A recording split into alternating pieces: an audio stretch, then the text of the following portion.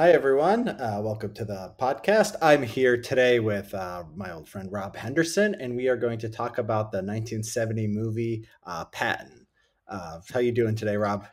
I'm good, Richard. Looking forward to this conversation. I like this movie.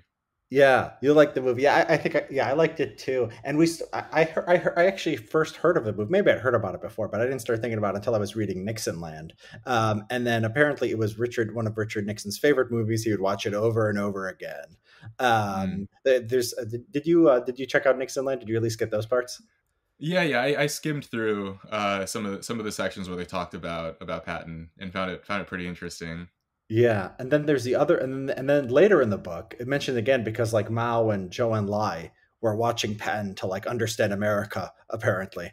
When Nixon went to China. So if you control F Patton, like that'll probably be Yeah, the last I saw appearance. that. I saw that come up. Yeah, that was interesting. I mean, like, yeah, I just wonder like how often these countries try to understand America through our movies and our media, and in that time, like, was that like an accurate depiction of 1970 America? Like, maybe for Nixon, but Yeah. not for the country as a whole, I don't think, right? Like that sort of rah patriotic spirit depicted in the film. I Uh, mean, it was so overt um that the critics, to me, like what I was reading about it, the critics seemed confused. Like the critics liked it because they thought it was a satire, but the yeah. way I understood it was that the movie was made in all sincerity, right? Like it was an earnest, like they weren't trying to like make some kind of clever subtle commentary about like the brutality of war, or that Yeah. like conquering mindset of this evil guy. It was like, no, they wanted to sort of depict Patton in all his glory. Yeah, and so it's confused. I mean, I think what confuses people is so the opening. The opening is like Patton giving some kind of speech or something, and it's you could find this on YouTube. We'll link to it. The opening speech, and like Patton is just like like, oh, we're gonna go to the Germans and we're gonna rip out their guts. It's like so over the top. Like it looks like just like To a grease the treads on our tanks, like. yeah. And so apparently in the early 1970s, like yeah, there were some liberals who were like, oh, this is a great parody of like the brutality of war, and this is going on during Vietnam. Mm. Um, and then there's people like Nixon who love the movie. Have you seen the have you done research on like the actual intent of the directors? No. I mean, I read a couple of reviews of the movie and an interview, but yeah, I wasn't. My understanding, at least based on the reviews, which maybe misguided, was that they wanted to sort of build like this the movie as like a monument or an homage to Patton. Is that Yeah. right? Or I mean, my impression from the movie is like, yes, that is what they were doing. I don't mm, know for sure, but yeah, I mean, I think so. I don't think in America in 1970 you're critical of World War II. Like, I don't think like even the anti-war people they were very critical of World War II. So it would be a hmm, strange way to talk about Vietnam by going after World War II. So let's tell people like the story of Patton. So basically, he starts in North Africa. He goes like through Tunis and Morocco, and then he goes up through uh, to Sicily, and then he fights on hmm, Sicily for a while, and then he's like relieved because like whatever he's got differences with the army, and then finally he leads the forces from France. hmm, To Germany, right? hmm, And so that's the broad outlines of Patton's military career, and basically the movie just covers that. Um, and I thought yeah, I mean the opening was interesting. I thought I loved when he slapped. So the scene yeah. is he slapped a so yeah these are the reasons why I think it's like it's not supposed to be like a parody of Patton. So he slaps a soldier, right? And then like because there's like a field hospital, and Yeah. they're all like they have like what Patton considers real injuries, and then one is like, just sir, I can't take it, my nerves, and he just like, what the hell is wrong with you, like stop disgracing these warriors with your Like a presence. yellow bellied coward, Yeah, like, he's like, yeah, he send him to the was front, like he demands he goes to the front. the front lines. Yeah, he slapped And him a then couple of times, and yeah, yeah, that's right. and then this is based on just a true story that then he had to, and then like this was an outcry in the US, and this Yeah. was even in 43 or 44. So even back then, it was like, I would have thought America maybe in that time like would have like taken pens, and apparently they did. I mean, like, so what happened? So like there's a scene in the movie where he's getting letters, and all the letters are like, "Yeah, Patton, you're in awesome." support of him. Yeah, but then the elites are not. Like Eisenhower is saying, like, this is this is unbecoming, or Yeah, not a yeah, good it's representation. barbaric, or it's yeah. I found that fascinating. I would have never guessed that even back like Eisenhower, who was a general, and he himself was like sort of known to be like very sort of patriotic and whatever. Like I would have never guessed that he would care that much about another general slapping a private around and calling him a coward and whatever. Like during the height of the war, right? Like they were in Europe, like bodies piling up around them, and the best general, like whatever, is a little bit rough with a private. And yeah, I mean, it was interesting. Like the movie portrayed him as sort of begrudgingly giving an apology, Yeah, but apparently in real life, Patton expressed like legitimate remorse, and like so that was like an interesting contrast uh, between the movie's depiction of Patton and then in real life. Like I think he did. yeah, At least my understanding was that he did like actually regret sort of slapping this kid around. But yeah, like even back then there was this sort of sensitivity, this difference, right, between the people who were like yeah, all in support of Patton, and then the elites and the sort of political leaders and the journalists who were like pressuring him to apologize, and how could you treat this kid this way and whatever. And I would have never guessed like 70 years ago things were still like that, 80 years yeah. ago. So apparently, one guy in America was executed for desertion during World War II. Hmm. It was the only. They said he was a useful soldier, and the only American soldier to be court-martialed. His name was Edward Slovic. Court-martialed and executed for desertion since the American Civil War. So I thought there wasn't there Americans executed for desertion in World War One? Uh, That sounds familiar, but yeah, I'm not like familiar enough in with the that part U. of the history. So the British executed 300, but it doesn't. It looks 300. like not the Americans. So it says, yeah, it says this guy Eddie Slovic was the poor guy. I mean, one guy in the whole war is the only guy executed for cowards. How bad must he? How bad must he have been? For Uh, desertion, is that why? yeah, he was. Let's 'Cause see. Yeah, just. Uh, presumably he wasn't the only one, right? Like there must have been well, a there must lot have of been other people guys who who did, were deserting, right? Because there was a draft and like yeah. you know, Well, there were I'm 49 sure. death sentences. His was the only one that was carried out. It says. Hmm. Um, so yeah, I mean but the British apparently executed 300 during World War One, and it looks like the Americans I think executed nobody. I heard of American soldiers actually got executed for rape of like Native women, I was reading, I was looking at Native patterns women where in Europe? in North Africa. So Oh, right. I read in Patton's, he like promised like the Sultan of Morocco or somebody, some leader, that he was like gonna execute any rapists. So he put that in his memoirs. I look at his memoirs. It's just him and his like reflections on his time in war. Yeah. Did they ever do it? Let me look this up too, because I wonder if did I just read Patton say that, or did they actually do it? U.S. execute rape World War II. Let me I see here. vaguely recall that this was going on. Like it was known that if you were an Yeah, American or yeah, a yeah. A Brit, lot of people got you executed. Yeah, couldn't. yeah, yeah. So yeah, there was a lot of guys who got executed. Yeah. Uh, all these soldiers were executed for murder or rape. So like, yeah, Hmm. there's dozens of them listed A on little different from the Eastern Front, where the Russians were didn't have the same policy. yeah, where Uh, Stalin said, yeah. we're too hard I on our boys, right? Yeah, yeah, yeah. That's right. Yeah, Yeah. someone's doing the raping, I guess, and it was the Russians. That's funny. So, So I, this is an interesting aspect of American culture at the time. They're willing to execute men for rape. And the Supreme Court, there was a case in Georgia where, like, mm, if you left it up to like legislators, like you execute child molesters at the state level. And Georgia used to do this, but then the Supreme Court said it was like cruel, unusual punishment. So you couldn't use the death penalty for a child rapist. Um, mm, and so the courts are the ones like preventing us from executing rapists and child rapists at this point. A lot of states probably would, if they could. Um, but in World War II, they are willing to execute men for rape yeah, and it was a murder. different time.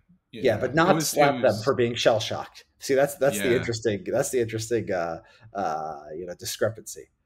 Wait. What is the discrepancy here exactly? I mean, for being shell shocked, of course. I don't think. Yeah, No, no, I don't think we they. should execute them for. Look, I think there's a correlation between cultural attitudes, where like Okay.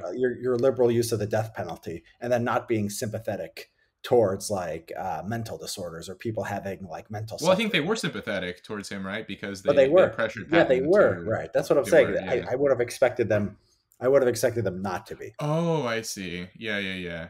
That is okay. That's kind of interesting. There's I guess, somewhat of a mismatch because you'd think that if they were sort of hard on, like willing to, Yeah. execute, then they would also be sort of maybe less. Yeah. Okay.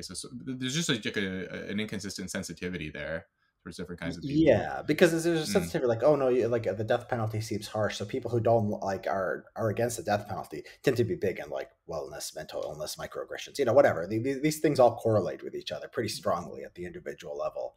Uh, yeah. at this, Although back and then, like, yeah, I wonder if like any of these, the sort of modern tools of social science and like trying to understand political attitudes, like if any of like could this really be applied back then in the 1940s? Just a completely different era, different have time, you ever like seen war.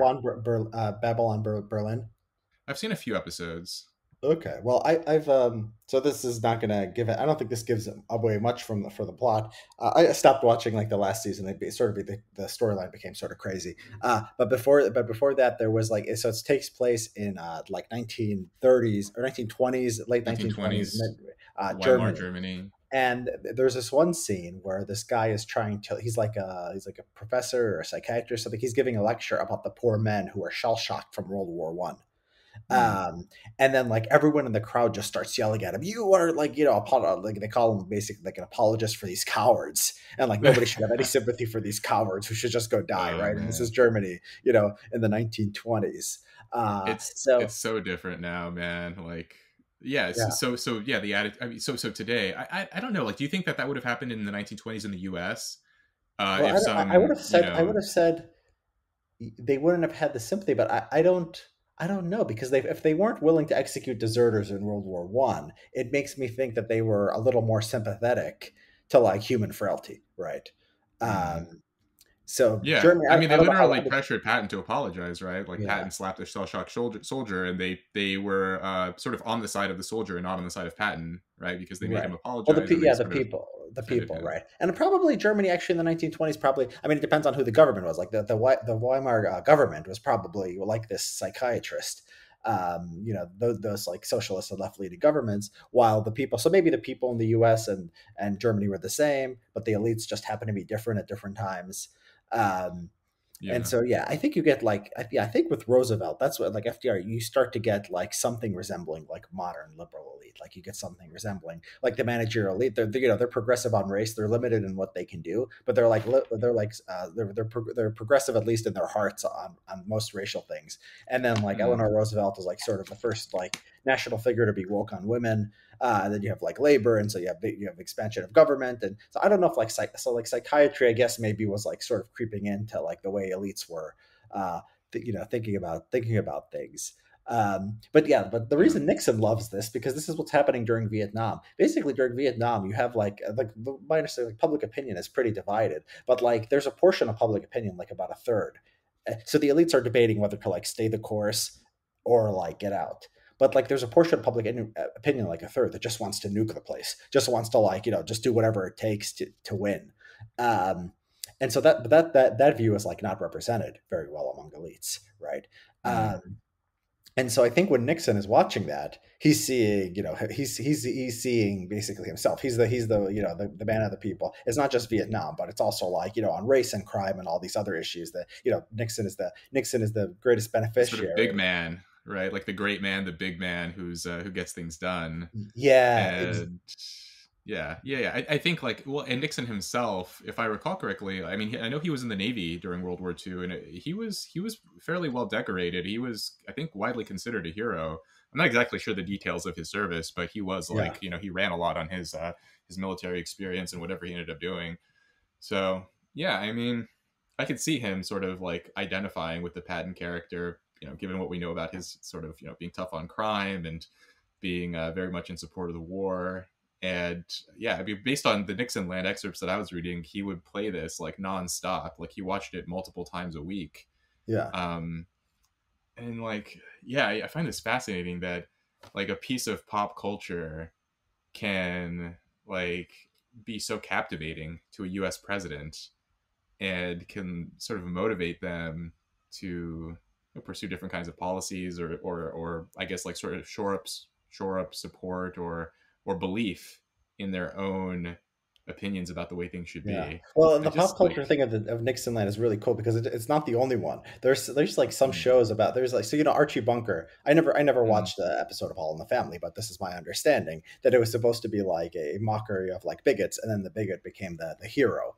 Um, and then right. the and Nixon apparently yeah there's a scene from the book where Nixon's flipping through the channels and catches Archie Bunker and like is scandalized that they show like homosexuality. Like there's a friend who comes out to him and Nixon says, you know, this is the fall of civilization. Uh, Oh, and then there's this other, there's even like more hardcore stuff. There's like one, there was a novel or there was a movie I think called Joe. And apparently there's this guy named Joe who's like anti-liberal and like goes crazy about like hippies and starts like murdering them. And he's supposed to be like a bad guy, but like becomes like a hero to like many Americans. there's like So a there's a term for this. I can't remember. It's on like TV Tropes, the website or something. Like there's a term where like, you know, the creators of a piece of art or culture, you know, they intend it to be a critique, but then the people watch it and they end up actually liking it, right? yeah, And I think the critics saw Patton in this way. They thought that the producers and creators of Patton meant it to be a parody or a satire or something, and that's why they heaped praise upon it. But then the people watched Patton and they took it like at a very like superficial, shallow, you know, like, oh, this is just like a fun war movie about this great historical figure, and they just fell in love with it. And I see this happen a lot with like different kinds of like different movies. Like one thing that jumped out to me was a Wolf of Wall Street. mhm, Um, you know, like Martin Scorsese was like, you know, and DiCaprio and all the people involved with that movie were like basically saying like this guy is evil. He's like a sociopath who's trying to get rich at all costs and rip people off and whatever. And a lot of like regular like, you know, normies or whatever watch Wolf of Wall Street and they're like, Jordan Belfort is the shit. Like this is cool. Like I love this. It's so yeah, fun and entertaining. And I think like this is like a fine line for like artists to try to write here of like, you know, trying to appeal to the elites and to the people at the same time by like creating a satire of a certain kind of person that regular people find appealing and that critics are disgusted by, but they like the sort of over the top like exaggerated parody of it. And yeah, but the people end up liking it anyway. yeah. So do you see anything anti-Patton or anti-war in the movie? um not well not really. I didn't really see any. I mean, I guess one possible interpretation that could be anti-war is that again. So apparently, Patton, the real Patton, was slightly more complex as a human being, and for example, he did legitimately regret slapping that soldier, supposedly. Whereas the movie painted him in one direction, right? Like they just showed the sort of most like overt, exaggerated, patriotic, right wing kind of guy. And I Yeah. guess like one could argue that this is anti-Patton because they're not showing all of the layers of humanity and complexity of him. But I don't really know. Like, yeah, I What don't know about if when that what really about when counts. he's racing the British guy Montgomery Mm, To Messina in the northeast of Sicily, and mm, basically Omar Bradley is you know the other general who's sort of like the conscience of Patton, and he's telling him basically he's trying to get people killed so he can like get the glory of taking mm, mm, Messina before the British, right? So this is like yeah, this is you know not a sympathetic portrayal, right? That the fact, you know, I think you're supposed to think that yes, Patton is right. Patton wants to conquer Messina because he's the you know because of his ego, but he's you know willing to get a lot of people killed to do it. yeah, yeah. That is interesting, and that something like that I can see like a critic watching that and saying like, oh, this is a commentary on a certain kind of person, a certain kind of mindset, like pro-war is misguided or whatever. Um, Yeah. so The so other yeah, but yeah, well, the was other that the interesting intent part, though?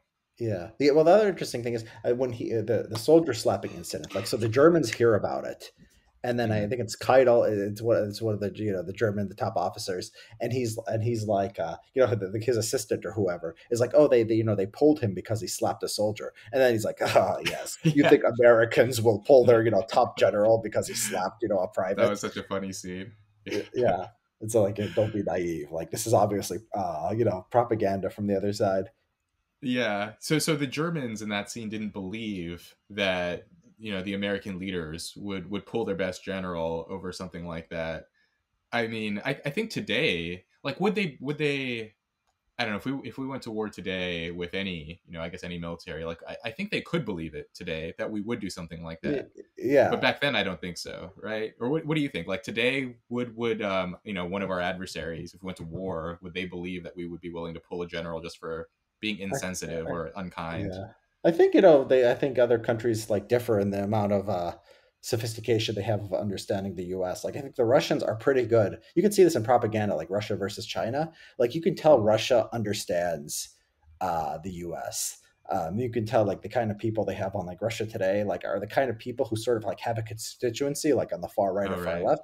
And if you look at Chinese propaganda, it's just like broken English, just like repeating what the New York Times says, like according to this study, America is racist and has police brutality. It's just it adds nothing. It's just like they took the New York Times and like put it in broken English. That is fascinating. I have seen like the Chinese affiliated state media and reading them, and I always wonder like, oh, this has got to be like because the Chinese, they're smart people. They select their elites in a certain way, Yeah, like better than we do in some domains, and yet their media and their propaganda is so shoddy. And I wonder like, is this 4D chess? Like, are they trying to like bamboozle us into thinking they're pretend to be dumber than they really incompetent. are? Yeah, maybe. But I don't. Yeah. But then like again, like you said, like Russia Today and some of the Russian outlets, like isn't the Epoch Times also Russian, or am I No, no. Epoch mistaken? Times. No, the Epoch Times is I think it's sort of it's anti-China. It's like some anti-China. I think it's Falun Gong. If Falun, if I'm saying that right, that's like a religious cult in China that's very anti-Chinese government. It's So they're anti-Chinese. yeah, Okay, exactly. So that's the Falun interesting. Falun Gong, yeah, yeah. That's who controls it, and so it's like a very right wing. It's become like assimilated into American right wing culture. So it'll Hmm. become it's like it was like pro Trump and it's like anti abortion and all these other things just because it's anti CCP. Um, yeah, Hmm. that's Epoch Time. So that's like a yeah, that's a foreign run, but also like very well integrated within the American conservative movement at this point. So Yeah, yeah. it's basically part of it. But yeah, Russia and then Russia Today and then like Sputnik and but like if you've seen like Iranian like press TV, it's also it's closer to China. It's not very, but you can understand. Nobody thinks Iranians are like super competent. They're competent probably compared to some other Middle Eastern countries, but they're not. The Chinese are supposed to be super competent, and they also their propaganda is very bad. Yeah. So yeah, I think the Chinese probably like who knows how they would see America because I don't think they understand. They don't seem to understand America very well at all. Mm. The Russians, even like Russia Today, you get like they're co-opting like a lot of the anti woke stuff, and so like they get it. I think they get that there's this thing called wokeness and like mental health and sensitivity in America. So they Yeah. would understand it. But you're right in So when Russia sees like the U.S. appoint like a transgender woman to be I don't know, what is she, like a general or an admiral or something like that. She's like the highest ranking transgender person ever, and Russia sees it versus China. Like they have different views about that, yeah, I or don't know. I don't know how you know, China sees it. I mean, I think they might be just completely like I think that if anything, they probably like buy like the New York Times. Like it's very strange. Like I think they buy the New York Times line on like race stuff, but like on mm, transgender stuff, like I think they just I don't know. I think they just shrug their shoulders and see this as like sort of a Western thing. Well, like I think Russia could like understand it in the context of the American culture war. like liberalism run amok or something like that, or like that's their interpretation of how they see it. And Yeah, yeah, so they have a better feel for it. That makes sense. I mean, like Russia is sort of culturally closer to Western countries in general yeah. versus China, which is And like very there's this very sort of different. Asian European thing where like it's just like East Asians in general are like better with technical things than they are with like words. So like if you look at their Yeah. like representation in science and engineering versus the Asian representation in like like cultural law, or yeah, elite. culture Yeah. especially, but even like law, anything that's more verbal, requirement than mathematical. So you can understand how the Chinese government is sort of like this extreme version of this, where they're like very good at like building, bullet trains, and like just What has the worst, but like I'm can't even curious what do their like test selects for, right? Because they have a test, right? Apparently, there's some kind of like special test to like enter the ranks of the elite and go to like the best universities. I wonder like what like what subdomains of IQ or whatever are they selecting for there? Like, is it like very like visuospatial, like mathematical, not so yeah. much like logical or verbal? I've been Uh, trying to find. I've been it's yeah. interesting. Somebody pointed to me once. I haven't had a chance to look at it. Somebody pointed to me once too. I think like the civil service exam. Like I think it had like Mm. a translation of it somewhere. I got yeah. I've got to look at it. Yeah, yeah. That's interesting. So yeah. So the German. I mean the Germans like yeah. People's ideology shapes. So like the Nazis are they have no clue what like American sensitivity is like, and even if they did. Um, like yeah. So I mean, like so yeah. They probably this is just sort. I think this worldview is sort of incomprehensible to them. They want to win the war, and they think the Americans want to win the war. They care more than anything. It's like the Americans are in a different position. So maybe this explains like the British why they're executing like deserters and the U.S. is not. Like America was never existentially really threatened We had less by at stake. Yeah. yeah, so we can be more sensitive, like get rid of our best general, because he slapped somebody, and like we could do that. While the British probably did not feel that they could do that. Well, they were already like getting bombed on a daily basis, and Yeah, like yeah, they wouldn't have pulled their best general out, Montgomery or whoever, because he slapped a soldier. They just couldn't afford it, right? Whereas the U.S. sort of the more comfortable you are, like the more you can like yeah. Interestingly, the more comfortable you are, the more you can like attempt to like live up to your ideals. yeah. Whereas when you're under pressure and like death is at your door, you can. I mean, often you have to sacrifice some of your values to Yeah, survive. exactly. And it's like this when you see like a regular army versus a guerrilla army. Like a regular army can like respect human rights and like use smart bombs and stuff, while a guerrilla Uh, army can't fight by the same methodologies. Or they're just they'll get crushed if they use the same considerations. Um, so yeah, Although if this you're like completely ruthless, like Germany and Japan, like I think they wouldn't have pulled a general no matter what their situation was. Like even if they were at like an immense advantage, like yeah I yeah. think they would have just had a completely different, a different Yeah, response. that's right. Something like Although, I mean, there was always these internal in both countries. There was always these internal debates. Like there was a really strong constituency in Japan for like having Asia rise up against the white man and like making an alliance with them. So they were the first ones. They gave Myanmar independence, and they tried to like that. support independence in India. And so the idea, that I think at one point they promised independence to the Philippines. So they were doing this. They were trying. But like they would have other people who were just like brutal to the natives. So like they had these different like factions of the army who were trying to do it. It was the same thing with Nazi Germany about whether like you should just crush the Slavs or you should try to turn them against Stalin, who they hated in like the Ukraine. This was also another debate. Um, Interesting.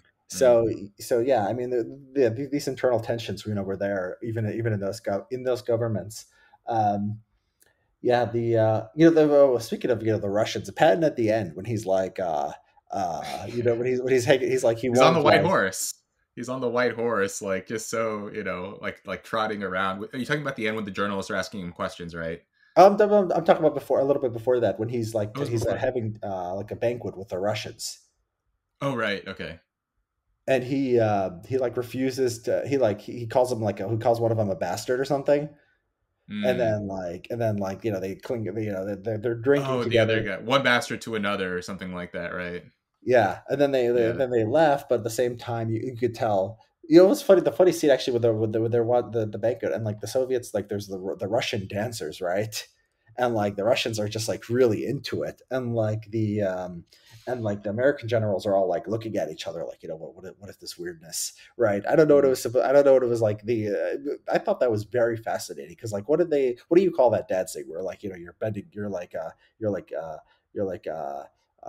how like you're kicking and you're moving and you're jumping and you're like going down, you're squatting down and you're going up. That Russian. You know what I'm talking about, though, right? Yeah, I do. I don't know the name of it, but I know like yeah, Let's the see. kind of dancing. Yeah, It's but called. yeah.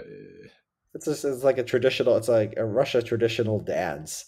Mhm. Uh, and so. You see it, and like they're uh like the Americans are like freaking. I wonder what like what's like the role of this in like the 1970 like Patton movie, like what are they saying about like Russia or like American attitudes towards Russia, Were like they supposed to like signify? Oh, these are like very backwards people, something like that. Like sort of the cultural primitivity of it or something.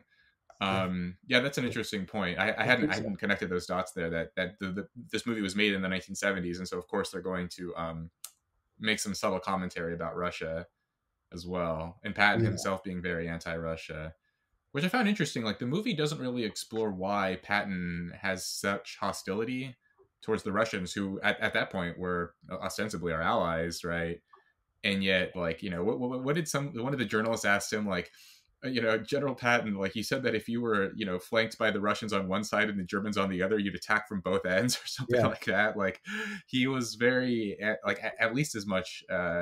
Didn't he say something at the end too about like how we've been fighting the wrong people?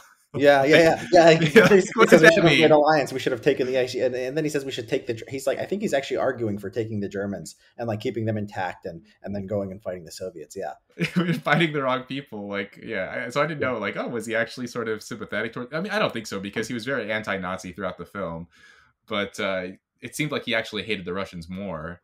No, this Um, is not. Yeah, this is not. I mean, that's surprising if you can understand the context. Like, a right wing American would hate, the Soviet Union. I mean, that is just, that's easy to understand. So there was, a huge Red Scare in like, the 1920s, right? It was seen as sort of the end of mm, civilization when the Bolsheviks took over Russia, and the U.S. didn't even establish relations with them until Roosevelt in 1933.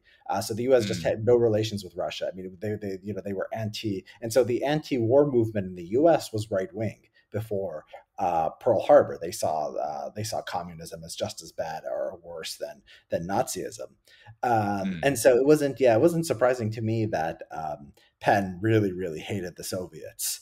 mm, Um, mm. and then like that he sees them, and I mean, then they take over like half of Europe, so it's like got to be very scary at that point. Um, Yeah, but that's a the good point. yeah, the other thing where they comment on their primitiveness is like when they're like passing out hors d'oeuvres or they're passing out food, and like the Russians are just like indulging in it, and then like one Mm. of the American generals like just takes like a little piece, and then like Patton or one of them looks at him, and he just gets scared and like puts it back. Did you notice that part? I noticed that too. Yeah, it like so what was that though about like don't you dare eat their food, like don't try to like accept their hospitality. Yeah, it was something like that because then he won't drink, then he won't drink, but then eventually he Won't does. take a Even toast. there's Yeah. Yeah. And then there was a Russian woman too. Like she was supposed to be like sort of. It's funny because during the Cold War, people say like there used to be the stereotype of Russian women was that they were like big and burly and like sort of Mm. scary looking. And this was like apparently in the 70s and 80s, this was like sort of the stereotype. And like today, like it's like exactly the opposite. But I think there was like some scene where like there was some. Am I remembering this correctly? There was like some Russian woman and she was like acting. She would look like sort of like an ogre, and like you're supposed to like you're supposed to see that stereotype too. Am I remembering this right? Do you know what Oh I'm yeah, talking I about? think you're. Yeah, yeah, yeah. I do. Vaguely, but yeah, they were trying to reinforce that. I think like just in general, the movie was trying to what like reinstill the view that Russia was a bad place, right? Like they're evil, their women are ugly, the food sucks, Yeah, they like dance they're just weird. as bad or worse than the Yeah, Nazis. They dance. They're just like a backwards, primitive, unpleasant culture.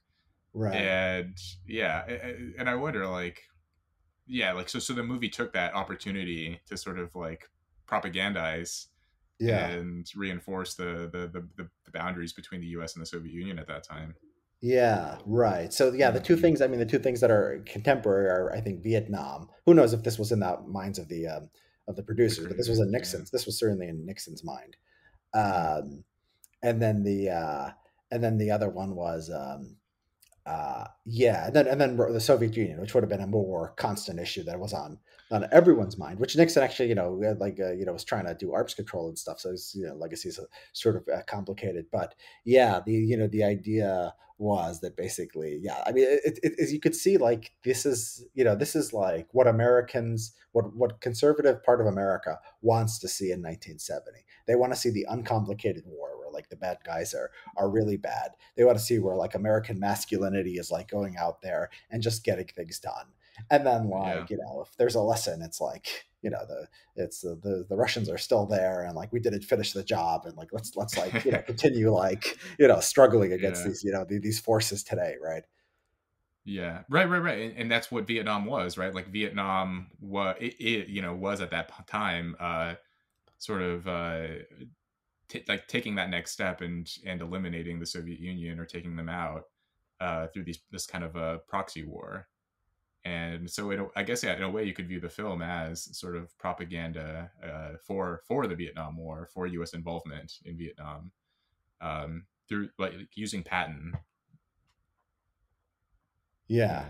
Yeah, yeah. Yeah. What about the What about the British? Sort of, the British look like sort of I think they're pretty negative towards the British too. Don't you think?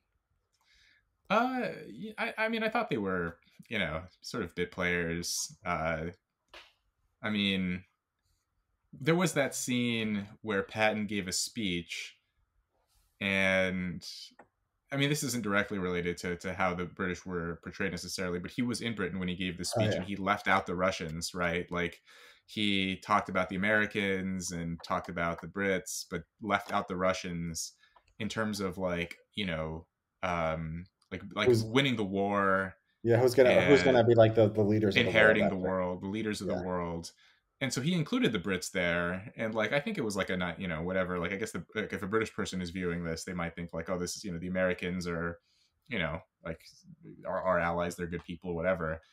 But the Russians, intentionally leaving them out was like yet another sort of poking them in the eye, and Yeah. yeah. But I Do you mean, how think did you like? Did you think the Brits were portrayed unfairly? I think Montgomery was like portrayed very negatively. I think I think there's this sort of this idea that they're a little bit no, maybe it was just Montgomery. Maybe it wasn't the British in general, because I think the other British came across, they came across fine.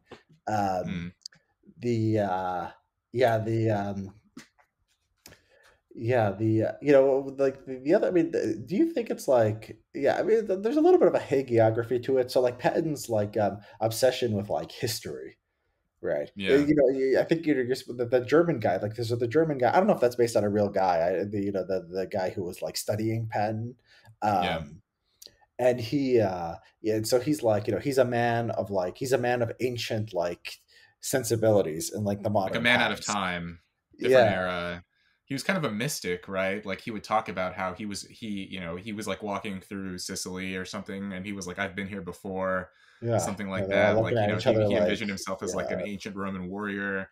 Like he believed in reincarnation. I think the Germans discussed this, right? Like he believes in reincarnation. Like yeah. very like there's this sort of mystical quality to him. Um, yeah. That was interesting, and like he yeah, even it's interesting because like we view people from World War II as like these sort of in an aggrandizing way, like we admire them, exalt them, and so on. But even back then, Patton felt like it wasn't enough for him.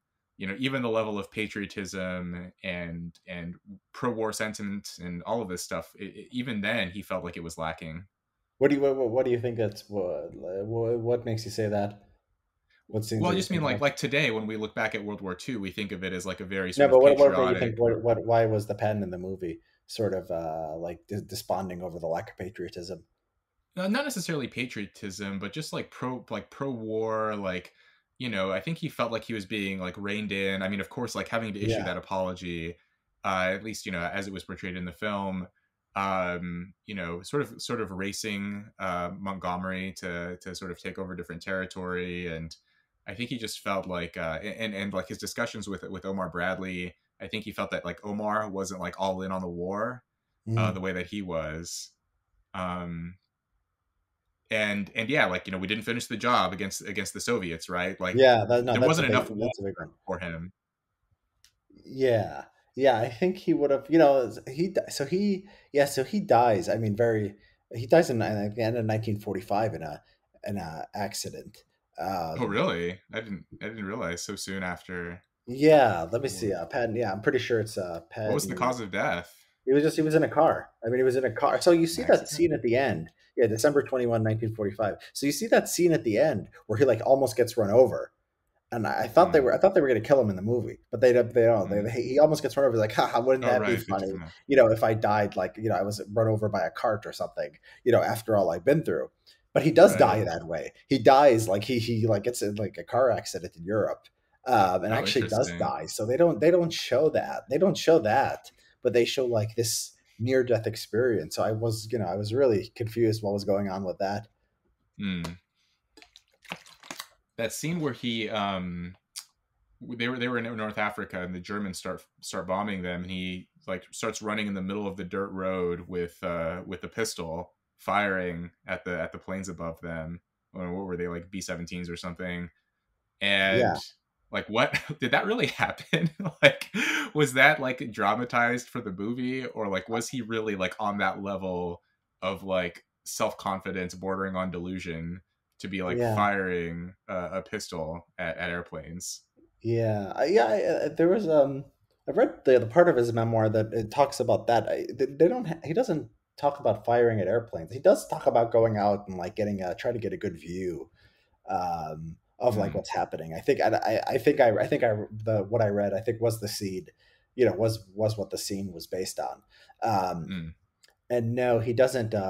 He doesn't mention that. I think I would have remembered that. No, he doesn't mention that. I don't know if that's true. Yeah, that might be a dramatization. Um, the other thing that's really funny in the book is like he really hates Sicilians. Like he keeps like by What? the time this comes out, I'm gonna post photos of this on Twitter. But he's just like, they're somehow the dirtiest of all Italians, like if such a thing is possible. So he's got Wait a these minute, why? I don't know. He just says like the way they're living. Like he says at one point like they had a like he knew one who had like a corpse living in their house for a week. He says they were too lazy to like take it outside, and he says that even though the Sicilian does nothing but sit around all day, he never thought to like invent comfortable chairs. So he's like really hateful, and it's and so they make this tomato sauce, and he like the way he describes it is like they take out this tomato sauce and they ferment it by like just putting it on a door or like putting it on the street or something, and then they take it and then they eat it. So he's like grossed. He's really grossed out by them. And then there's Huh. one where he's like the Sicilian loves to sing all day, and like but his diet is like all garlic. So like they're like belching out all day, and they're like the air is full of garlic. So it's like he's like really hates them. He keeps going back to it. It's really funny. That's Um, hilarious. and Oh he man. Yeah, and he compares. He says the Arabs are like he's like more like sympathetic to them. He's not in the like he seems to like he doesn't have like any of those kind of terms. He has a whole like a chapter or a letter called the Arabs, and it's much more balanced. And he Hmm. even he compares the Sicilians unfavorably to the Arabs in North Africa at some point. Um, but yeah, Interesting. it's a really funny. It's really funny how they didn't have that in the movie. That would have Well, been they pretty showed him like with divisive. with where were they? Like in Morocco or something. You could see that like Patton had a lot of respect for them and their culture. Yeah, but you don't really see his his less favorable Yeah, it's views expressed anti-Sicilian about bigotry. Sicilians. That would have been so funny, man. Like if they had put something in there like that. What was it? I just this came to mind was Tony Soprano loved World War II like Yeah. documentaries, and he watched a lot of stuff about Patton, right? Like he'd sit Uh, in front of the TV with his bowl of ice cream watching Patton, and they're like, yeah, apparently Patton was not a fan of his. Although Tony wasn't Sicilian, was he? I think he was from Naples, his people, Tony something wasn't like Sicilian. that. Okay. I don't think he was Sicilian. His compatriots were, I think, Big Pussy. His lineage stemmed from Sicily, but yeah, was it? But Yeah, in like the Godfather movies, you have to be Sicilian to be a made man, right? is that right? Yeah, Is I that don't the remember. Godfather, or I've never seen the is that good? Godfather films. What? Really? Uh yeah, never seen the Godfather I remember it movies. was Goodfellas. Yeah. Actually, Goodfellas. That was in Goodfellas. Might have been in Well, you had to Godfather. be. It wasn't a Sicilian. I remember in Goodfellas, Henry Hill says you have to be full blooded Italian, not No, no. I think it's Sicilian. Sicilian. I think one of them couldn't be because he wasn't He wasn't Sicilian. Italian, No, right? Henry Hill, and who's the other guy? Frank or whatever, the Robert yeah, De Niro made character man. Uh, in Goodfellas. Goodfellas. I'm Uh, pretty sure it was Italian, Let right? me see here. Because I'm pretty sure it's he and Sicilian. he and the De Niro character were Okay, like you're half saying yes. Irish. Okay, so where did I get the Sicilian thing? You're right, have to be full Italian, and then one was half Irish. Yeah, okay.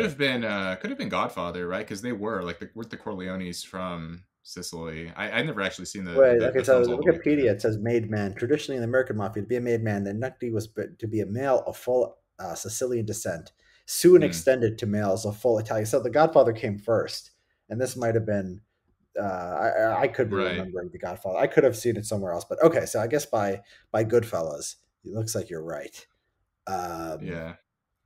Well, Patton would have been okay with the Italians, but not with the Sicilians. yeah, maybe. He says.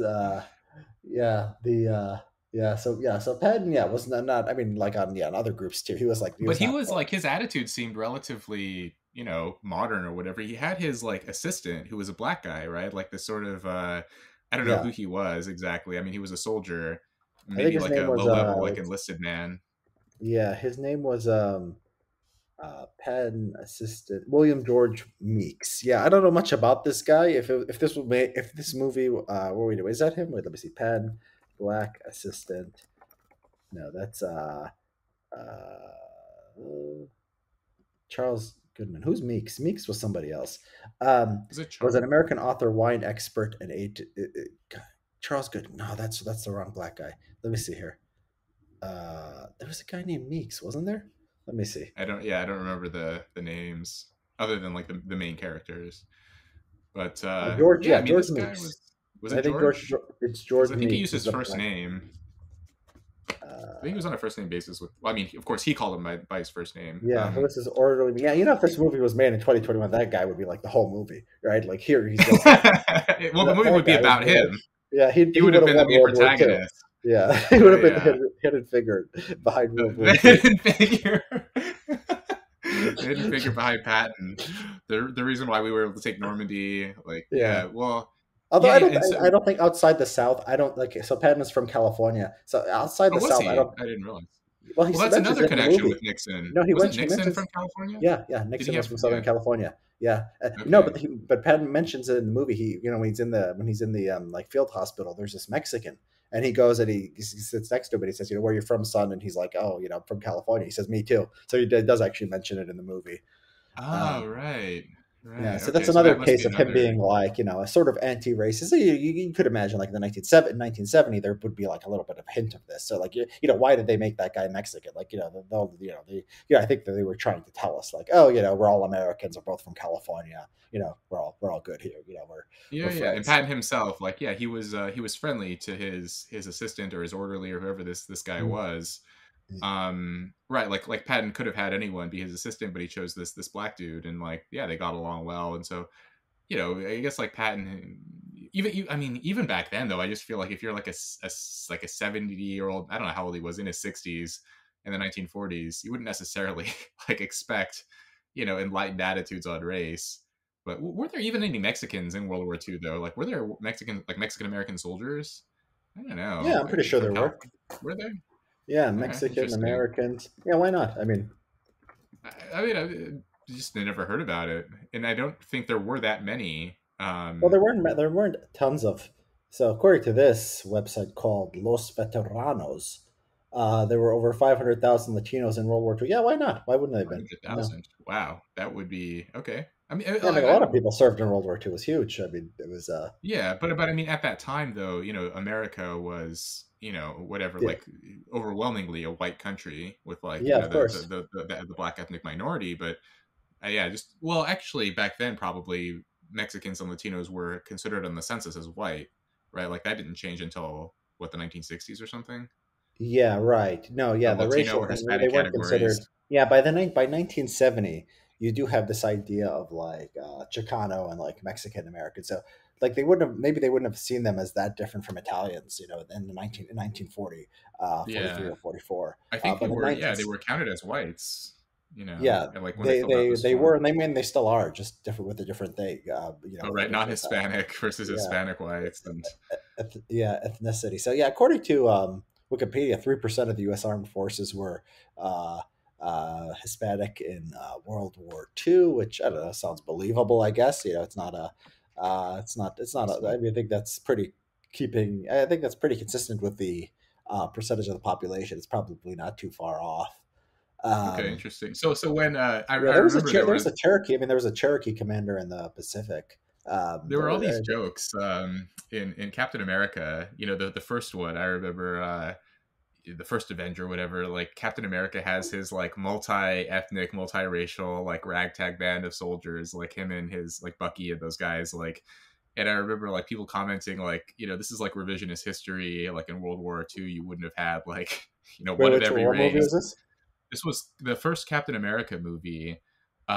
You know, he's in Germany and he has there's like, you know, a black guy, an Asian Well, guy, and like they're not Hispanic integrated. At guy. least the blacks and the whites are not integrated. I don't know. The Asians maybe. I would Yeah, agree. I don't know like what they did with them, but there yeah. wouldn't be an The blacks integrated and the whites force. weren't integrated, but it sounds like, you know, based on what you're saying here, is that the Mexican guys were like integrated with the whites, right? Yeah, Like they they were in the weren't. same they were in the same field hospital. I mean, so yeah. I mean, Yeah. you didn't have enough. You didn't. I don't think you had enough Hispanics or The Asians kind to of have like like. racial dynamics of all this is fascinating. I mean, maybe someday we can do a. I don't know if did you ever watch Sons of Anarchy? No, should I? Yeah, like the first like three seasons I think are worth watching. Maybe the first four. Um, but like in that motorcycle gang, which is loosely based on Hell's Angels, apparently like they have like these very interesting like racial bylaws about who can enter the motorcycle It's just club. And so if you just you're can't be black, right? you just can't be black. Yeah, you can have Yeah. like they had there's one guy who's Hispanic, but he has like a black dad, but his like black Hispanic, and so there's this question about like, well, are you Hispanic or are you black, and that would determine his fate about whether he could remain in It's in like the club. The Mormon Like Church had this until 1978 or so. Yeah, you could be any yeah, race to be a priest except black. that's like this is yeah like very yeah like where do these like how who determines this and how is this decided and whatever. But Yeah, in Kaufman any talks case, about sort of an American race is sort of seen as a spectrum, where like white and black are like sort of the extremes. So like black, I think, is sort of seen as mm, like one end of the spectrum. These are political labels to a certain extent. Because like when George Zimmerman, becomes a white Hispanic. So like you get this dynamic here right, where it's yeah, like yeah. Well, you're setting yourself away from the mainstream, which is like so pro black that you become yeah. anti-black. So it's sort of like a it's there's a lot there. Well, there are Um, like different directions that like regular people versus elites are taking, where like elites seem to be adopting like more and more like anti-white or pro-black like sentiment, or at least like more ethnic, right? Where like, you know, like I'm seeing this like among Asian Americans, for example, where they used to, you know, if you were like fresh off the boat, you would give yourself like a name, like, you know, you'd see this like very Asian person with a very thick accent say like, you know, my name is Jeremy or something, right? yeah, Like this very white name. But now you're seeing like second and third generation Asians like give their kids very ethnic Asian names because they're trying to like not be I white haven't seen anymore. that. Is that Yeah, something that's it's happening? slowly yeah, at least among like certain what factions of like upper middle class, upper Yeah, income I don't know how many Asians. Asians after three generations are still are still pure Asians. I mean, they intermarry very high rates. Some of them, yeah, yeah, but not all. And even then, they still are like, you know, you sort of understand like which way the at least elite culture, which way it's drifting, and you know, having a more difficult to pronounce name can be an advantage in I some think cases. Asians So are seen as uncool though. I mean, yeah. So like having like an Asian name, like the stereotype is sort of like I think Hispanic is cool, like black, like a Zulu name. Ibram Kendi apparently changed his name. That wasn't his original name. I was just looking at his website today, hmm. and so yeah, like that's cool. Hispanic is cool. I think like Asian is seen as sort of not as cool in American culture. Like the Chinese are like Not as cool, but very probably uncool. like considered less or If your whatever, name is like like like cooler Xi than being like Jinping very or something white. like that, Yeah. I don't think that's considered cool as like I don't know, like even like Well, cool Miguel to who Alvarez or though? something like that. Huh? Yeah, I mean, it depends on who we're talking about here. Like, not necessarily in mainstream American culture, but among like, you know, affluent, upper middle class, like sort of politically aware people to like, you know, I hear think those those kind of names. Asians, I think they call their son like Dylan. Some of them, well, like I think what I'm noticing is like there's a shift away from that. Like it's pretty recent. I'm not sure if it's like completely widespread, but there is a movement away from that. Yeah, I Um, think a lot of Asians. I think a lot of if you're like sort of a woke upper middle class Asians, yeah. you are a little bit ashamed of the background because your parents and your grandparents, are probably unwoke. They're probably racist. They probably think you should like get a real job and not go into journalism or whatever. There was this stupid show. There's this Yeah. stupid show. I watch it. It's like so cringe. It's called A Million Little Things. It's so cringe. I just watch it because like it's like a cringe watch. I'm like I want to see what like normies are into. And they have this one Asian character, um, and she's like discovering herself. So whatever. She's married to a white guy. She has a son, and she's like she has her Korean mom, and like she's meeting other Asians, and like they're all Mm. like commiserating. They're like, we're supposed to be silent, the model minority. That's what our parents' generation did, and like their parents are like. So this is like if you want to watch like a show like what like normies like aspiring normies like aspiring left wing urban normies like are thinking like. I Oh think a show like this no. is like pretty good, and Ugh. like the Asians are just like sort of cringing about like their parents and grandparents because they're like they're not like open minded like they are. Um, Oh man. Yeah, yeah, yeah. I can. Well, so I think like the people that I'm talking about are the people who don't have that connection, right? Like where they were born in America and their so parents were born long in ago, or America. they're so Like it's so long disconnected. ago that they don't remember the old country. They don't even speak the language. They're like almost fully assimilated, and now they're like have this weird like racial anxiety, and now they're trying to like whatever express it. It manifests by like making their kid like more Asian in some way, like to drift away Ah, from it and like I'll believe become it more when I like see, especially the racialized. name thing. I'll believe it when I see it because Yeah. I think this is behind like their views on affirmative action. It's like Mm, those Asians who are just like have Asian names and do Asian things and stuff. They're just not cool. Like there's something they yeah. don't get about American society. They're just like, oh, Yeah. getting a perfect SAT score and expecting to go to Harvard. Like you guys Well, don't not get it. Like anymore. it's not Not supposed to be. anymore. Yeah, that's not supposed to Yeah. be how it works. So like there's this. I think there's like Yeah. if you're really tuned in and you're like elite, like very educated Asian, I think you're tuned into that. I think you're Mm. trying not to be so Not to be Asian, Asian but who knows? anymore. I Huh? mean, yeah, yeah. I think yeah, we could see. Well, yeah, depending on what like what's going to happen with Harvard and the rest of the those schools, like what they're going to do with the SAT, if it's going to be like permanently eliminated, and I'll be very interested to see like how the demographics change or if they change at all. Well, Whether the number of no, I Asians don't think they'll will continue change. to dwindle. Yeah, in California they might. California might see a revolution Oh because they got yeah. rid of affirmative action. Harvard is already. I mean, they're already doing Asian quotas. You've seen the data where like all Ivy League schools have 10 to 20% Asian, while the Asian population like quadruples or whatever over a few decades. So So they've what got I'm their wondering is like, numbers, are they going to remain 10 to 20%? Like, is or Harvard they're going to going to try to remain get just it say twenty down. percent, or are we going to see like, oh, somehow like by 2026 Harvard's only like 7%? Well, because America is only 7% Yeah, Asian, and so Harvard's like, well, we want to represent America, so we're going to make sure that Harvard's only seven that would percent be Asian. funny. That would be funny. It's That would hard be to like incredible. yeah, that would be really funny. Cause yeah, that would be Yeah. funny. I think the effect of this standardized testing. So so it's optional. So like who knows like if they're gonna like like I think they're gonna have like boxes where like they're still gonna want to take a lot of smart people and those people will submit the test. But yeah, they're getting more and more able to pick and choose on like politics and race. They already do the race thing. I mean, they already get I assume whatever balance they have now, that's what they want. Like if they wanted 5% Asian, if that was a goal, they would do that already. I mean, they just say they all have bad personality, so they can engineer 15%. They can engineer 5% Yeah. if they want. It maybe makes it a little difficult because you have to discriminate against them even more on the tests. But I think they pretty much they are where they want to be with the race stuff. I think that they're going to change the composition. Like they're So going to why are make they doing like why eliminate the SAT then? I mean, I agree with you that like these schools are going to do whatever they want to do anyway. So like why do we like why would they need to eliminate or make the SAT test yeah. Well, optional in in the first place? California, it's California. It's easy to understand because they can't officially use affirmative action. Um, and Right. so, like, even though they do, maybe they do like under the table, but they need to hide it. So they can more explicitly do what they want now. In California, this is a public system. It gives them more freedom. Harvard, I don't know. I mean, I think if they, they're just doing the woke thing because if they're going to get who they want anyway, maybe there's just no cost to doing the woke thing.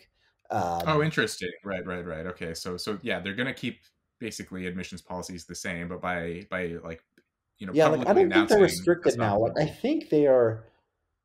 I think they're going to be more like the composition will stay similar, but like I Mm, think they're going to be able to.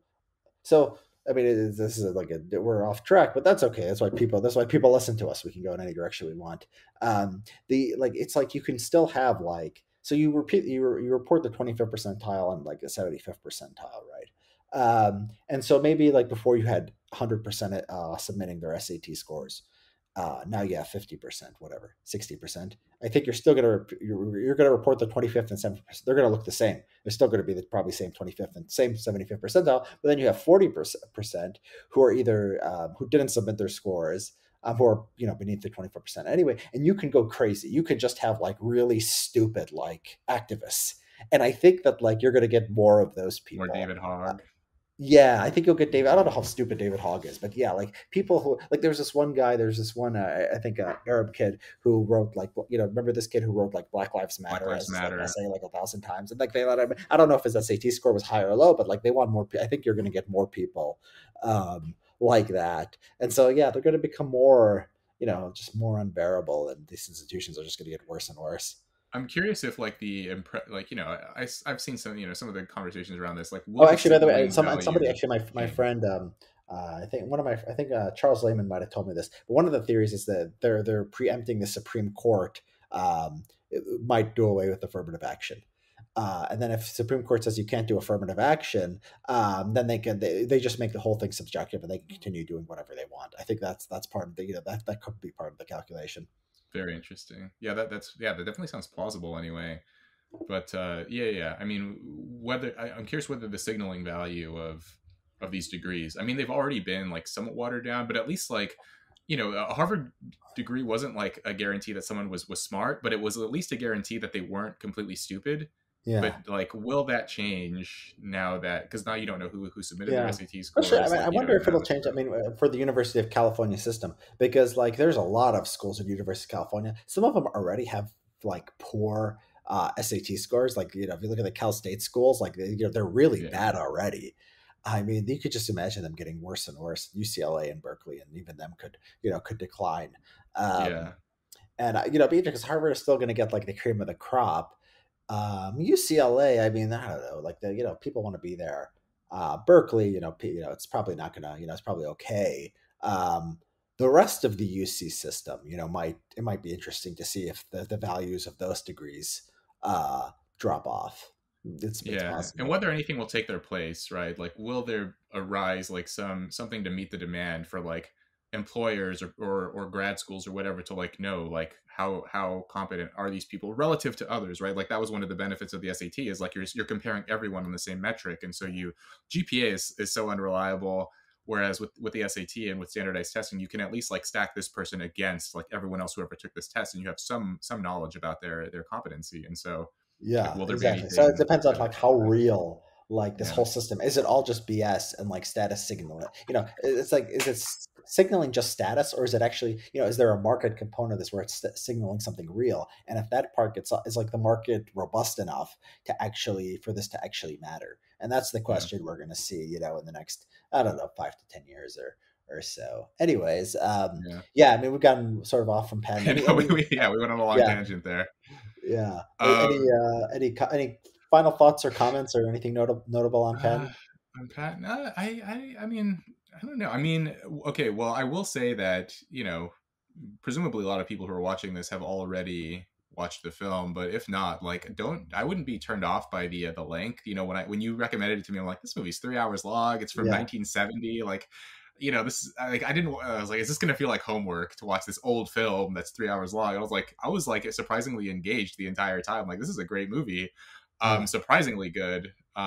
So yeah, I was just like definitely interested to watch like sort of more old movies and Yeah, I like the movie. enjoy Yeah, this. I like the movie too. I mean, I like it as a history. It's like, what do people in 1970 think of like the 1940s? So that's like Yeah. interesting. We're in 2021. We're watching 1970, referencing 1940s, and and also I recommend people read Nixonland. And if you don't want to read the whole book, just Control F, Patton, and then find like the parts of it so you can understand sort of the cultural context of what's happening, and then watch it. It makes it, I think, more enjoyable. Didn't Nixon himself have a pretty high IQ? I remember reading Oh somewhere yeah, that he was Nixon was. supposedly one of the smartest, right? Yeah, they I think they IQ test harm in the army. I mean, everyone just Nixon IQ test. Oh, I think it was right. I think it was the military. Um, uh, Yeah, his ASVAB or AFQT scores. I'm sure that must be on file somewhere, right? I mean, Oh, Mickey's also it's amazing if you, it's yeah, like one of Nixon. the I mean, benefits Nixon of was smart. having, You don't need the IQ yeah, test. I mean, just people like I think everyone knew that he was like really smart for like obviously yeah. his knowledge of the issues and his ability to just sort of his political cunning. I mean, I think nobody doesn't think Nixon wasn't smart. I So don't think yeah, like whatever else to say military about it. service is seen as an advantage anymore for potential presidents. It Yeah, I doesn't think seem to be the case. Like Biden, right? Trump, yeah. Obama, like literally our last three presidents, no military experience Yeah, whatsoever. I think people are sort of fed up with the it's funny because like yeah, because like in the 1970s they're looking back and they're like they're I think they're like Americans in that time are like nostalgic for like the good war where like Vietnam seems complicated. And like I Yeah, think the wars have made even less sense since then. yeah, So it's sort of like so senior, sort of seen as like part of a, no, I think Normie's it's still a positive.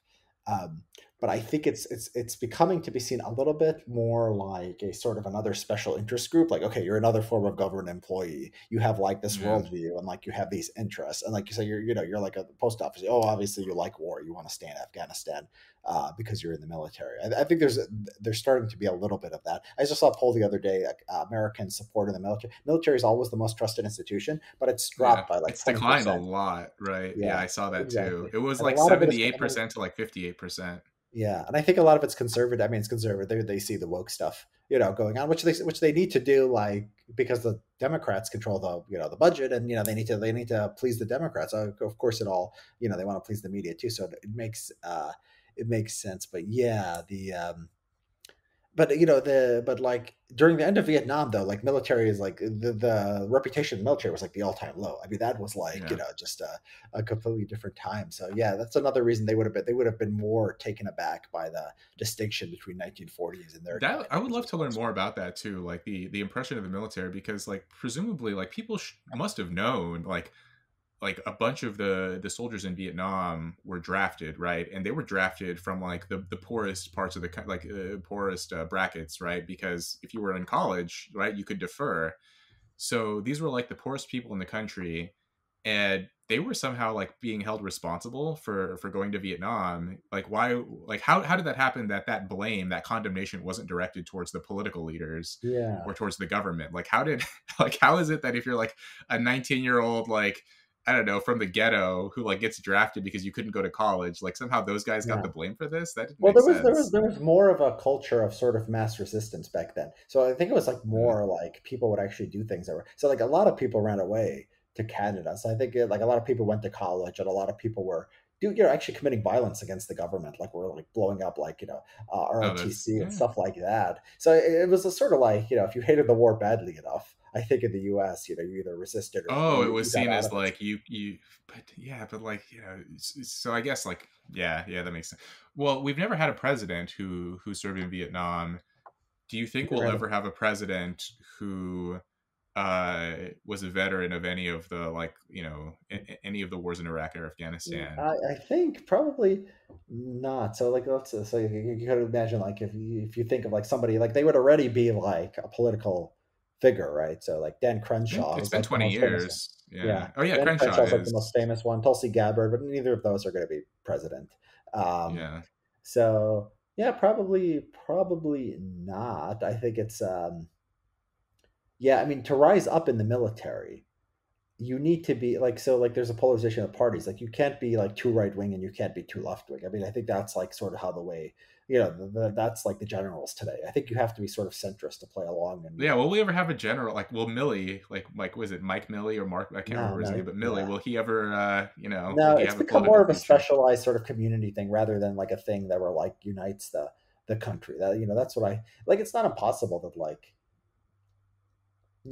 like no I don't think so. Yeah, I think it's Yeah, these probably guys not. like McChrystal and Mattis and yeah, it Yeah, doesn't seem like they have like grand political ambitions the way that the generals of the right. past did. There was talk. Like Yeah, if there was Patton talk had of. lived, Yeah, there was talk of Petraeus at some point. He got like caught with that affair.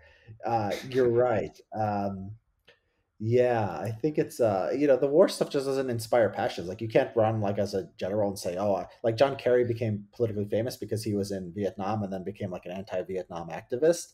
And like, Right. being an anti-Iraq war, Afghanistan, it's not going to passion make people that passionate, or like being too pro those wars like isn't going to make Nope. people very passionate about about you either. So it's just like it's like, again, it's like a thing where like nobody really knows like why we're in Afghanistan or why we're in Niger or whatever country, and just like, oh yeah, support our troops, but it's just, it's not seen as something that like affects most people, or like we should like care that much about. Which may be why there was never a president from Vietnam, right? Because like it wasn't clear like why we were there and like Yeah. what Well, I benefits mean, there it's were. just, it's just chance. I mean, John Kerry, came close. He came within a few percentage points of becoming president. So it's just a chance thing, right? It's a only a few people get to be I mean, he president. was the So only one though, who that came came who came close, close? right? McCain. I mean, was a Mm. nominee. He got Oh crushed in yeah, the yeah, that's general, but fair. it was Yeah, the recession, so there was a lot going on, and so like yeah, we had yeah, yeah and an yeah unpopular Republican president yeah. before him, So who, it's not yeah, like it couldn't have happened. it just didn't happen. yeah, yeah. Okay, that's a good point. Yeah, yeah. I just find it interesting that I mean, by now it's too late, right? Like, I don't think we could ever have a president Yeah who although I guess Biden, I mean, he didn't, but he could have. yeah Uh, exactly. Anything's Now possible. there's not going to be an even older Biden. Yeah, next time I think Biden is. I think we're at the end of that generation. I think I think that's it. Biden is the current call. Maybe they But can reanimate his corpse for a third yeah. term. All right, all right, Rob. Well, this was fun. I enjoyed Patton. Yeah, this was I will good. put the links to Nixon Land. I'll put the links to some other stuff in the comments. And yeah, until next time, this was fun. All right, sounds good. Thanks, Richard.